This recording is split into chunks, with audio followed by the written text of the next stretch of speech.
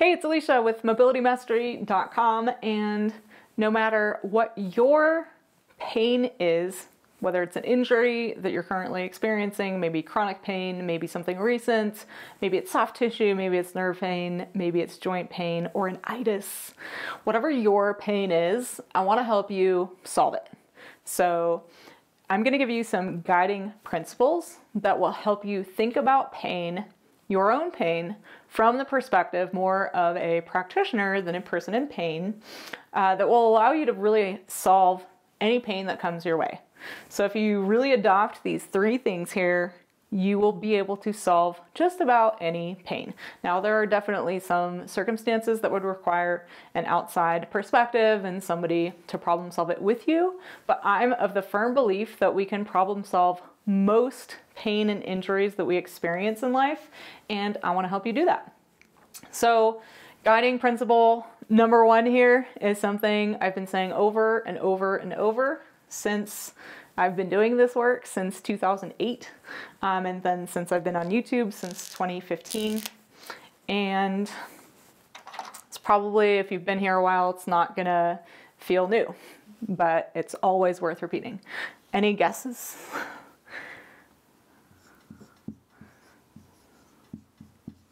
What hurts isn't the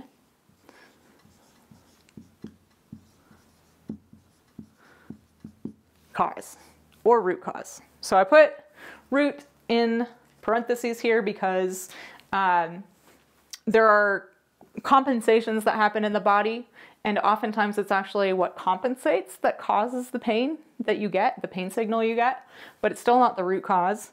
But neither of these, the root cause nor the compensation cause, is what hurts you. So this is true like 98% of the time. There are a few rare exceptions to this rule, but most of the time it's true. So what hurts isn't the problem. What hurts isn't the cause of the hurt or the pain. Said another way, where the pain is isn't the problem. For example, let's say you have low back pain. This is a classic example that I love using. Your low back structure and muscle and fascia is not typically the problem. Even though you're getting a pain signal in that area, the cause is something else. And the root cause might be something else entirely.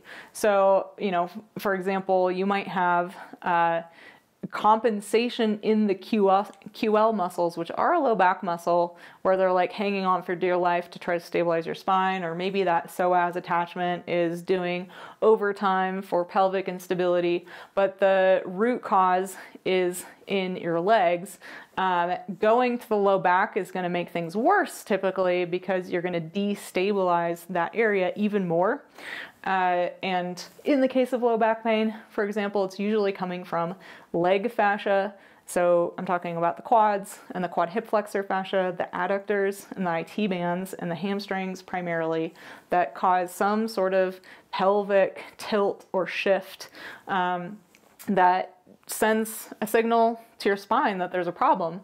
But oftentimes before we get that pain signal, muscles try to compensate. So your hamstrings may even try to compensate for the quads, and you might get relief stretching your hamstrings, but the hamstrings aren't the root cause either, right? So you might get some relief from the hamstrings, which isn't your low back. So we're talking like it's some causation there of hamstring tightness and low back pain, but the root cause is something else altogether. So I hope this is kind of making sense. So this is just guiding principle number one. Don't go to what hurts. Don't release what hurts. It's generally going to make things worse. So that goes for head to toe issues. If you have plantar fasciitis, ignore your feet. Like, do not release the fascia in your feet. Primarily if you have, neck pain, you typically want to avoid your neck fascia. It's usually not the problem. You want to go somewhere else. So I hope that's making sense. And moving on to number two, you're going to want to, after really getting this is your next step. You're going to want to map your upper and or lower body fascia. So you can use fascia release as a self-diagnostics tool to find the root cause of your pain. And like I said, you're going to avoid what hurts. So, you know, if you have joint pain, you're typically not going to be releasing fascia in the joint. But having said that, just know that that's true. So I'm talking, you know, soft tissue. If pain presents in a soft tissue area, you definitely want to avoid that. Otherwise, you're generally going to release, you know, let's say you have elbow tendonitis. If you're doing an upper body fascia release session on yourself, you're going to do the areas around that elbow, right? So you're going to release your forearms, you're going to release your brachialis and your biceps and your triceps and see how you feel. And what I mean by map is you're looking for the areas of fascia that are the unhealthiest, so they're going to hurt the most when compressed. So when you're doing the fascia release, right? So it's going to be more intense in the areas that are unhealthy. So that's one way of mapping. So you're going to just take note of, oh wow, I'm right-handed and my right forearm extensor fascia is really tight. That makes sense. I'm on the computer a lot, or I do something with my right hand a lot. So we're kind of almost getting into step 3 here, but these two kind of go hand in hand, and you can do them at the same time. So once you get used to these steps, you can kind of do them all at once. I mean, this is just the guiding principle, and once you get it, you're done. And then these two comprise the bulk of the work you're going to do to solve your pain. So a complete upper body session or a complete lower body would consist of the basic big muscle areas in the fascia there. So I'm not talking about like all the nooks and crannies or all 600 muscles that exist in your body, right? I'm talking about big muscle groups. And then once you've kind of mapped it, so you've taken note of what you're releasing in your upper body, say in this example of elbow tendonitis, actually not once you've done it. While you go, you really want to take note of what diminishes your pain the most. So, you know, something might really surprise you, and that could be amazing data. So you don't want to get so focused on what you think is going to really, you know, eliminate your pain. You want to focus on getting curious about what actually eliminates your pain. So you don't want to go into a mapping session thinking you know what's going to happen. So you want to stay curious. So in that example I gave, maybe maybe these forearm extensors are really tight, and you think, well, it would make sense that they could, this area could cause elbow tendonitis, but maybe when you move your arm and kind of test it, the tendonitis pain that you have is still there.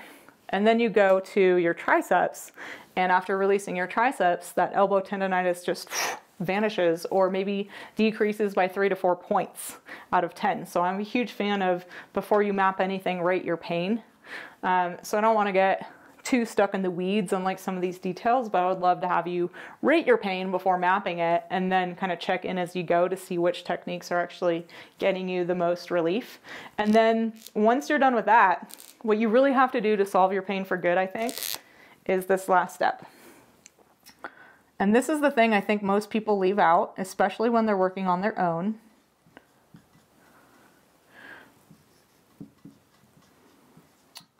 And this is what I focus on with this channel, is you want to make sense of your pain by assessing your life and lifestyle. I have come to learn that until we make sense of our pain, our brains don't want to let go of it, because your brain wants to be able to categorize that danger, file it away in its, database of knowledge about how to survive the longest amount of time on this planet, how to stay alive the longest, right? So it needs to categorize that danger in a filing cabinet in your brain so that if it ever happens again, it knows what to do. You know what to do. So there's a tendency to, even if we're doing all the right things with our actions, if the pain hasn't made sense to us yet, so you haven't had that aha moment, like, oh my God, that is why my back hurts all the time. That makes so much sense, right? If you haven't had that moment, chances are your pain's going to come back, or it might not even go away. You might not even get relief, even with all the best fascia release. So you're going to make sense of it by assessing your life and lifestyle. So the first place I always have people start is assess your sports and any shapes that you take with your body over consistent time. So that means if you sit at a desk, that's one thing. It's how you sleep in your bed. If you always read at night, like on this side, right, and you're kind of flipping pages with your right hand and this is curled, like that's going to tell me something. If you always lean on your left leg or you always lean on your right leg, or you have kids and you always hold them on your left hip, you get the idea. So I have videos on this topic that can actually walk you through the most common lifestyle habits that can cause fascial tightness and compensation leading to pain. So that might be something you want to check out. We'll link to it below in the description. But you want to assess your life and lifestyle. And that might come back to assessing some more psycho-emotional stuff, some psychosomatic stuff. Maybe there's a mind-body connection somewhere. Maybe there's something going on in the nervous system, but that's not really the purpose of this video. I'm kind of sticking with physical pain and the kind of physical laws of, the physical laws that govern our body. There are definitely overlapping, more emotional, psychological, subconscious laws, but for the purpose of this video, I'm just going to kind of stick with basic pain and pain relief. So at the physical level, what hurts isn't the problem. So don't go there. Don't release your low back fascia. If you have back pain, don't release your plantar fascia. If you have plantar fasciitis, etc. Map your upper and or lower body. And then as you map it, test your pain, like test and retest. So rate your pain, re-rate it as you go, and just kind of look at like where the tightest areas of fascia are, and then compare those tightest areas to your life and lifestyle. And then hopefully these two in combination are going to give you that aha moment. For example, I was talking about low back pain. If you always lean on your left leg and you have kids, and that left side of your body, your left leg, is having to do a lot more work, and your right leg is just kind of hanging out a lot of the time, then you might have low back pain or sciatica on your right side, but it's actually not your right leg fascia that's contributing mostly. It might be more on that left side. And when you connect the dots between the tight fascia in your legs on the left side to those lifestyle habits, that's when you have that ding, ding, ding, oh my gosh, that makes so much sense. So I hope that this makes sense to you. And these are really my three primary guiding principles for solving any pain through fascia release. So if you have any questions at all, I want you to post them below. I also want you to know that I have a beginner's guide to fascia release PDF download for you that has the basic upper and lower body techniques for mapping that I talked about in this video. It has hyperlinks to all of those techniques that you can find on the blog or YouTube channel. And it also just walks you through some basic principles of effective fascia release. So it's stuff like, you don't want to get sore, and how long to do, fascia release on each spot, stuff like that. So if you're new to fascia release or new to this channel, you can grab that by clicking the link below. We'll have that in the description box because that would be a great accompaniment to this video. So post your questions below, post your comments below. Thank you so much for watching, and I'll see you next time.